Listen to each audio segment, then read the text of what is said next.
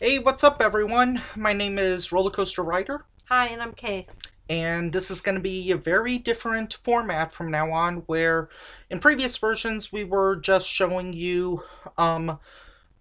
showing you pictures of our cat, of our cat, and then And snippets of shows or movies. no, we were just showing Oh, pictures of my cat. I okay. wanted to avoid YouTube's adorable licensing issue and Okay. copyright laws. Okay. So anyway, we're just gonna just look like this, and we apologize for the video quality, but hey, we're demonetized. We don't really have that kind of money. And we're just trying it out. Yeah, so it's 1985 or 1955. No, it started out 85. Yeah, I know. And And we're then 30 reviewing. years.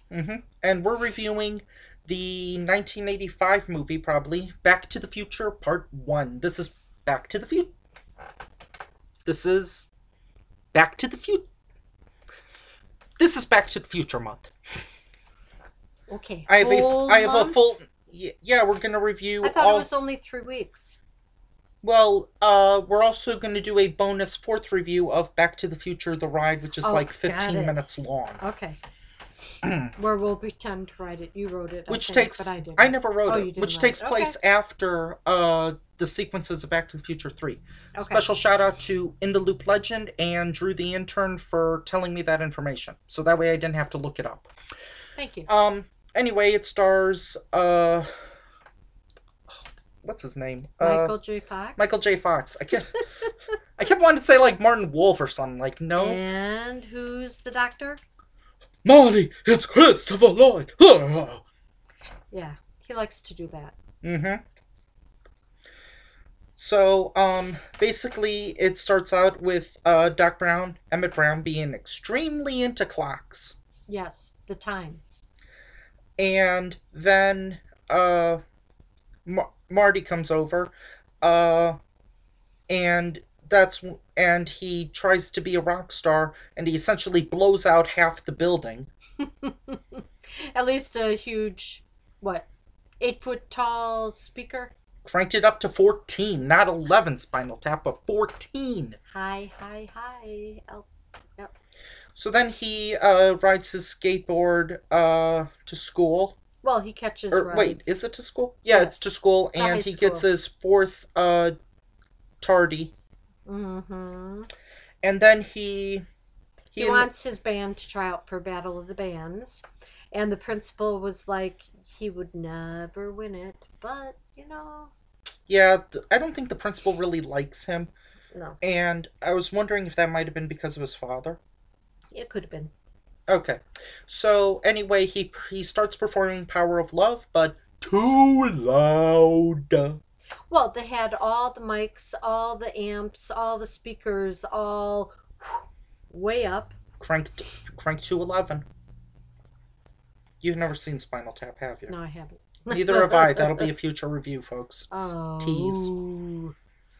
Um, it's at that point that yeah, the principal says that he doesn't like Doc Brown, says he's a bad influence, stuff like that. Not really explained. Um, and then Biff crashes into George McFly's car. Crashes into him. Biff does? Yeah. What are you Oh. looking at, butthead? Oh, That guy. got it. Yeah, you just saw the movie. I know. Sorry. My mind it was time warped. Too much pizza. Yeah, maybe. Yeah, we had pizza tonight, folks. Pizza and a movie. Mm-hmm. Anyway, so Marty goes to Hill Valley Mall. It's at like 1:30 a.m. Mm-hmm. About Yeah, because 1:20ish he gets there or so. it was 1:34 that that he time traveled. Yeah, he took off. Anyway, they do something with the dog as a test, and PETA, do not say any PETA, do not say anything. They're the not dog even is going okay. to look at this. PETA won't? No. You don't know. Some of my subscribers might be PETA supporters. Okay. Go pet. So anyway, then... So George takes some of the plutonium, and he got it from... Is it Russians? Could be. I'm pretty sure it's Russians. Why not? I don't think it would be Russians. I think Russians would have their own Weren't Russians like bomb making. Weren't Russians like the go-to fear in the 80s because Red Dawn also had Russia. Could be. That also came out in the 80s, I think. So anyway, spoiler alert, we're gonna spoil the entire movie. The Russians kill Doc Brown, shoot him. And man, there's a lot of swearing for a PG movie. I guess Spielberg pulled a few strings. Maybe. So anyway, after that, the gangsters decide to go after Marty, and Marty scared time travels to 1955, Yep. which is when Doc Brown invented time travel. No, he got the idea for that thing. No, the flux capacitor was earlier. No, in 55 he got the idea for it. But it never became a reality until the 80s. So, remember he was standing on the toilet, hit his head on the sink, and he came up with that idea, but he could not make it work. I thought that was before. Oh well. So there's a lot of like fish out of water sequences, and they really hammer it in that this is the 50s, you know, like well, the cars, the billboard, how people are dressed. What else? Oh, and the soda shop. Yeah, and the movie I don't know if it's necessarily aged that well because it lists Toys R Us as an operating business. Maybe not. But we did see Toys R Us in Japan. So maybe it is. It takes place in Japan? Okay. No. It was the last Universal Park to... Oh, we lost internet. It was the last Universal Park to have Back to the Future. Ignore that screen. So anyway, basically Pepsi Next isn't available. Tab isn't available. What was Pepsi Next? Was that like their new Coke or something? Maybe. And he said, I just want something without sugar, and... He gives him a cup of black coffee. Both of us were thinking that he was just going to give him water. Ice or water, yeah. And what's hilarious is he didn't pay the tab. Or the bill. Yeah. He started a tab. So anyway, at this point he re-meets with Doc Brown, proves that, you know, oh wait, before this, he meets his dad, and we find out that his dad, kind of a wimp. Well, we knew he was a wimp at the beginning. He was a brainiac. He was like science fiction. What did Marty say? He was a peeping Tom? Oh yeah. And I thought that he might have lived like miles away, but it turns out he lived across the street. So basically how his parents previously met was he fell off a tree looking at her on, what was her name? Getting dressed or whatever. Mary? No. Cute girl. Yeah, go ahead, post your comments below. Stop it.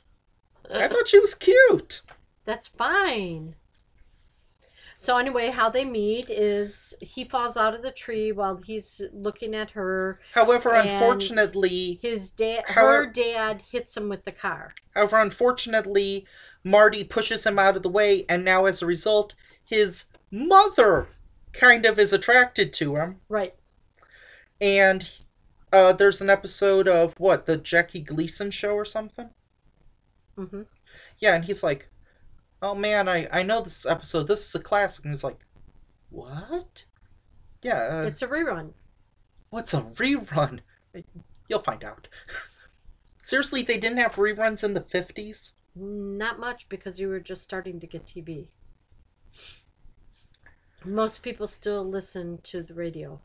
And we are clearly fictional people because we have 2 TVs in this house. Wow. Or maybe we're joking, apparently. So anyway, Marty has to give George tips like on how to try to be a ladies' man. And he kind of screws up, and then Marty finds Biff, and Marty kind of does some attacking on Biff, as he should. His method stinks. You'll get that one, folks. And he inadvertently invents skateboards. Oh yeah. But while he's trying to get his real dad to like his real mom, you're forgetting. Why don't you just say his dad to like his mom? Why do they have to be real? Well, whatever. You're forgetting the part that Doc was telling him you cannot change the future. He kept telling him that. You have to get them together. Otherwise, in his picture, his brother was fading. He didn't say you can't change the future. He said you have to make sure you've changed the future. You need to fix it. Oh. Well, because his brother was fading. Yeah. His sister was fading, and then he was starting to fade. At the dance. Mm-hmm. So anyway, it kind of gets into kind of a repeat of him having to be hit by electricity or hit by lightning, while at the same time dealing with Biff, while trying to get his dad to hook up with his mom, while trying to not get hit on by his mom. And he finds out a couple things about his mom when he takes her to the dance. Well, I think he knew that she drank because she was drinking vodka. But she always stated you don't go parking with the boy and everything. So was that even slang in the 50s? Parking? Yeah. Yeah. Go out by the lake and park and whatever. Yeah, I don't know. I wasn't alive in the 50s, folks. Yeah, but she took out a small bottle that she got from the old lady. Which looked like maple syrup. Yeah, it did. It was in that size of a bottle, and it was brown. And then she took out a cigarette. I don't know if she was trying to act like more mature to him or something. I don't know. No, I think it was like a peer pressure thing where she was like, oh, you are so square. Let's see, what else?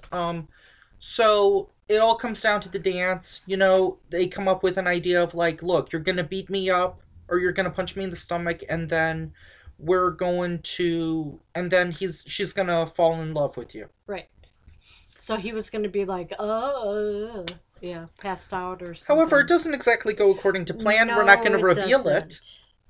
But here's one more thing I will reveal. 2 more things. Well, 3 more things. One is that what song does he play at the end?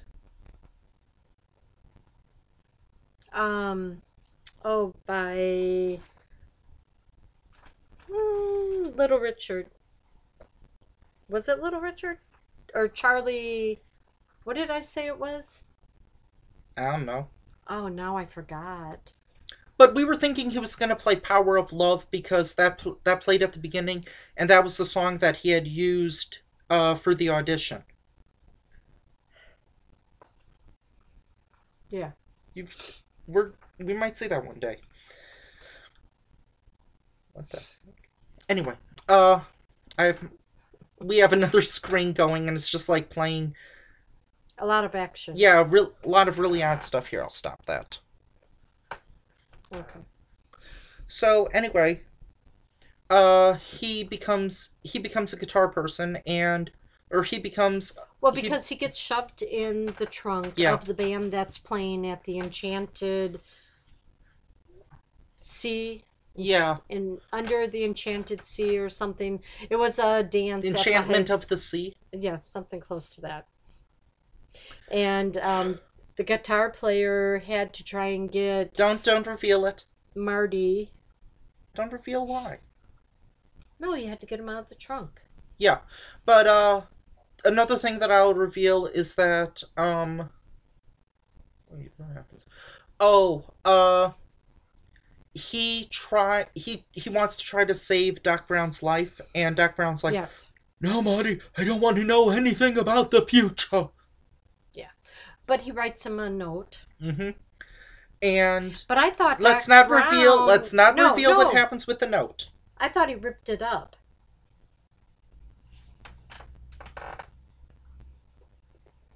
Oh, got it. So anyway, so Marty gets in the car. He goes down the street. Mm-hmm. And then Doc has to go up and connect. Two other things is that his life has changed significantly, including the house, including his dad, parents. Including his wife, his mom, including his brother.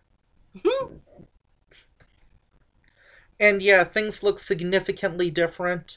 And it was only gone a week. Wow. There's a thing with Biff we're not going to reveal. However, it's like, heh heh. Yep. And it was at this point where sadly our Blu-ray of it started glitching, and so we don't exactly know what happened at the end. We do know that Doc says, "You have to go back to the future. You have to come with me, Marty. Where we're going, we don't need roads." My impression is getting worse and worse. And instead of using plutonium or whatever. Yeah, plutonium. He's now using like banana peels and like soda. No, I think it was a beer.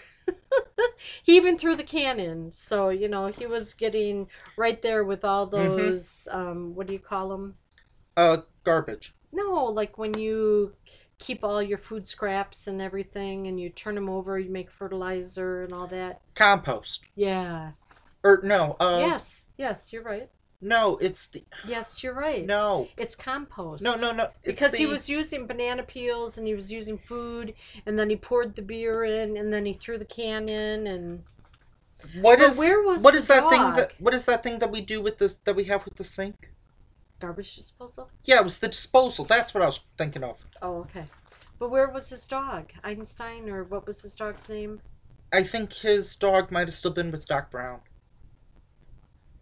But Doc Brown was in the car. I don't know. Maybe dropped him off somewhere. And that's when the movie ends. So I would say, unlike most 70s and 80s action movies, and especially 80s comedies, that usually don't hold up and seem very dated and hilariously miscast sometimes, this one seemed perfectly cast. I'm not sure if I necessarily believed Michael J. Fox as a high school student. He is. To me, he didn't look like it. It was a thing in the 70s. How old do you think he is nowadays? Probably in his 40s or 50s. Yeah, I would say he's in his 50s. Late 40s, So he 50s. would have been in his mid-20s or so when that movie came out. 30 years ago. 45, 50 minus 30? It's like 20. Or it might even be older. To me, he looked fine. He fit the role. He looked fine. Okay. Maybe I'm just used to his Spin City character. Yeah.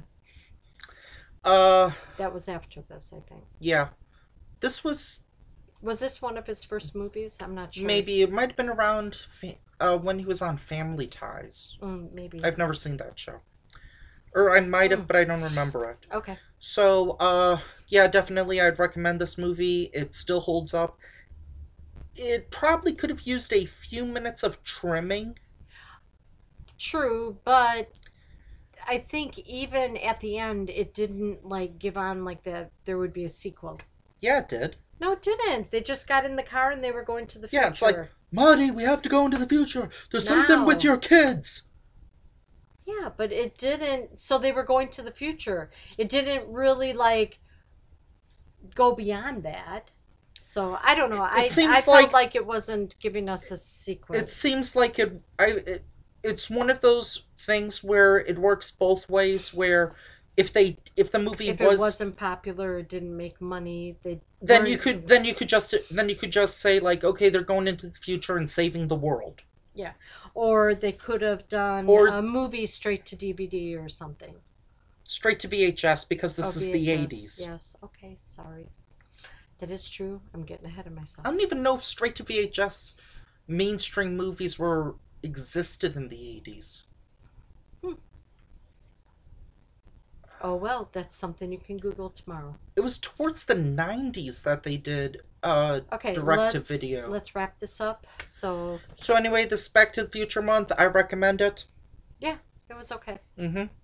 Still holds up. A little too much. There is a lot of profanity, especially for a PG movie. And I do not want the writers and directors of that Vacation remake to even touch this movie if they ever remake it. Or do a reboot. I don't think they could do a reboot. I think they... I wouldn't want to see it. Let's put it that way.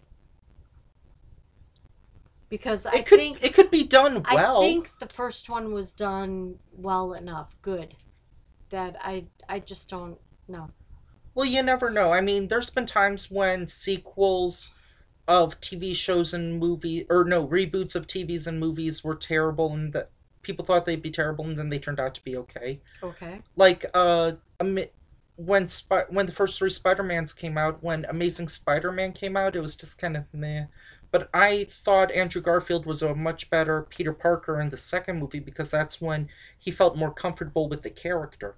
Could be. The original DuckTales is a beloved show, and then when they did a reboot, it was like, oh no, they're going to be terrible with it, and then it apparently turns out to be okay. Okay. Or you might get a flop, like that Vacation remake or the Magic School Bus Rides Again. Okay. Thank you, Squirrel Talk. Let's not get into all the remakes or reboots or whatever. I'm just saying. I know. Okay, but reboot doesn't always mean terrible. Okay, let's just wrap this up. Okay, we both agree. Yes, go ahead and watch it, rent it, stream it, whatever you can do. Go ahead, and then we're gonna catch the next one. Yeah. Okay, and we'll Can I do one? Can I do one final joke? Go ahead. Michael Bay will love this movie because we've got an American flag. Bye! Like, comment, and subscribe. Subscribe to me, and I will subscribe back to you. And let's both get to 1,000 subscribers. Okay, take care. Bye. Bye. How do you turn this off? Ah.